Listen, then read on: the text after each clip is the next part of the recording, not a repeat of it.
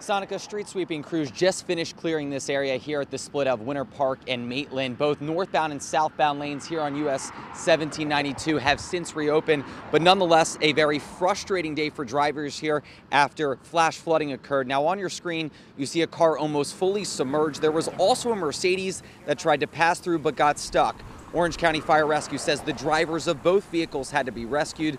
Thankfully, no one was injured. However, there are mounting frustrations in this area.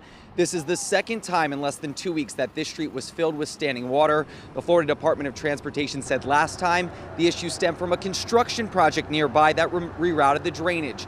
It would normally go through a pipe but went through a pump with less capacity. Now, FDOT says the city of Maitland is working on a drainage improvement project and added pumps. However, one malfunctioned today.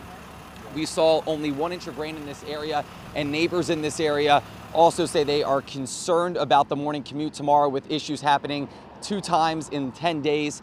But we are told here that a city engineer is expected to meet with the developer of this drainage project to get it all sorted out tomorrow morning. We'll have that for you coming up tonight at 10 and 11.